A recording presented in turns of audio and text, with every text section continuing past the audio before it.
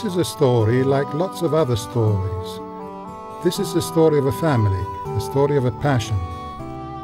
It is about love, love for a land and its scents, love for its rhythms and seasons, a story of tradition but also of changes.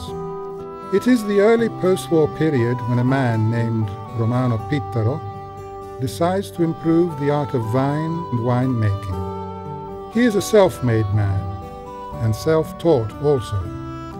With obstinacy and resolution, he learns a trade that is new to him, but that looks tailored on him too, adding his new experiences and intuition to his studies, step by step. He combines what he learns from books with his observations on nature, the land, and alchemy to create a new road of his own, personal and unrepeatable. This story is like time that goes by slowly and, through its slowness, makes people evolve while changing actions into traditions. We are in the 60s, and time begins to run fast. It is the turn of the second generation that considers the teachings of the founder as a fecund base to start from, and to which a new chapter of the story can be added, the chapter of technology. Technology analyzes, improves, and codifies the creations of previous experiences. It is in this context, amidst the past and the future, that, in 1968, the modern Pittaro winery comes to life. The two Pittaros, brothers Angelo and Pietro, while challenging their father's ideas, start off with a new project that blends tradition, research, and technology. Nowadays, Cantina San Martino is run by Angelo's sons, called the Pittards. This winery brings important figures to the table, a property extending over 125 hectares, 308 acres, 100 of which are dedicated to vineyards in the heart of Friuli's Grave. Each hectare has a density of 5,000 vines. Every vine produces from 2 to 2.5 kilos of grapes. It's a small quantity, but that is how you ensure a higher quality. While the workers of the cantina do the dry pruning by hand, all the other production stages are mechanized, including wine harvesting. 25,000 quintals of grapes guarantee the production of 20,000 hectolitres of wine. The origin of Friuli's Grave area dates back to 35 million years ago. The soil is gravelly and dry. There are lots of stones, as far as hundreds of meters deep down. This dry and barren soil is perfect for vine cultivation, and the Grave Dock area is the most fruitful in the region. The average yearly wine production stands at 380,000 hectolitres, which account for 55% of the total production of all of Friuli's dock zones put together.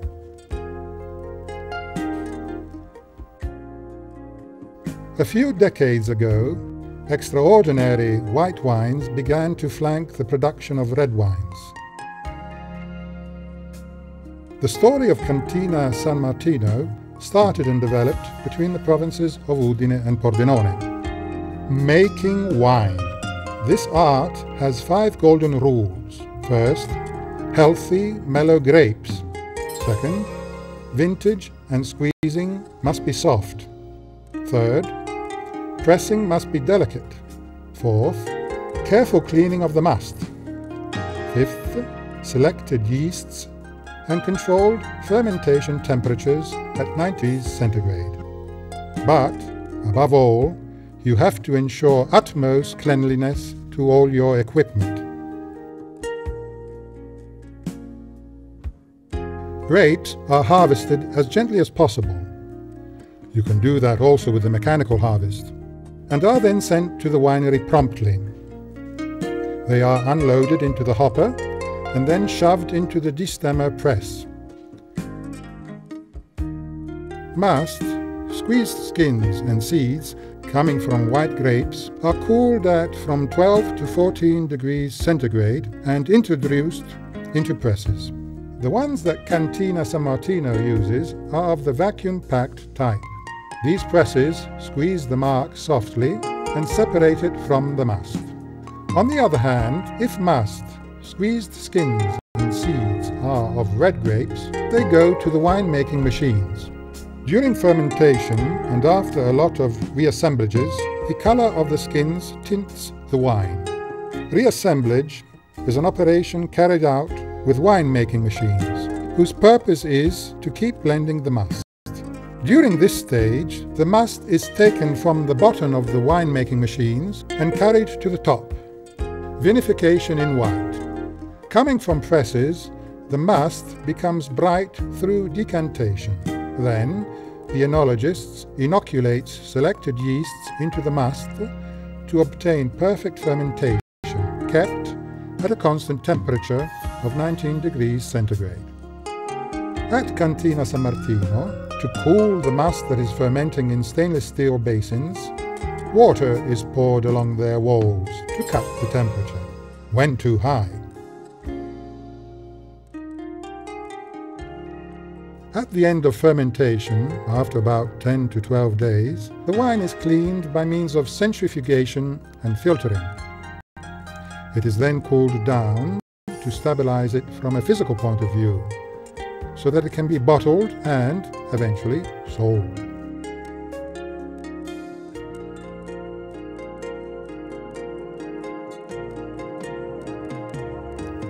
Vinification in red. The red grapes are separated from their stems, squeezed, and put into wine-making machines, where the must is in contact with the skins and seeds, to extract their color and tannins. The enologist inoculates selected yeasts.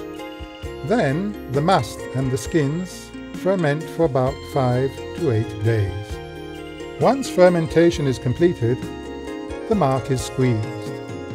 The wine is filtered and cooled down so that it stabilizes. After this process, it can be bottled and sold.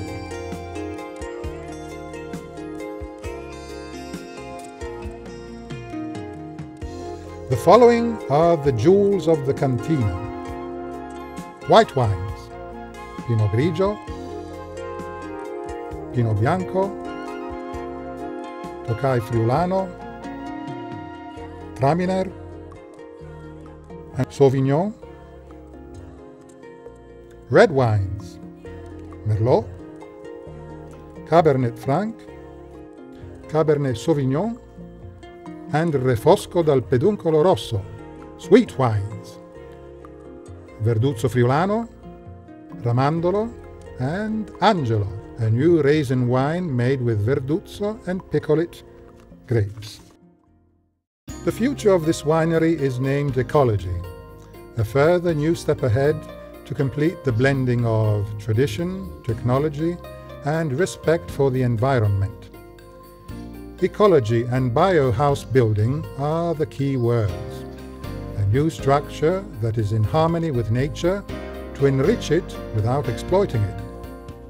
With this new project, our cantina looks back at its 40 years of life and, at the same time, gazes at its future. The focus is the construction of new premises for the company and a new wine retail store. This wonderful bio building is immersed amidst the green of a beautiful Merlot vineyard. That is how the ancient mansion began its new life.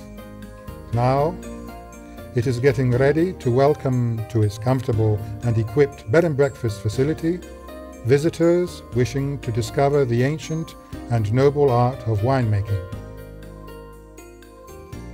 That is how the story of one man became the story of a family, and now there is the 4th generation that is already knocking on the door. The future is coming.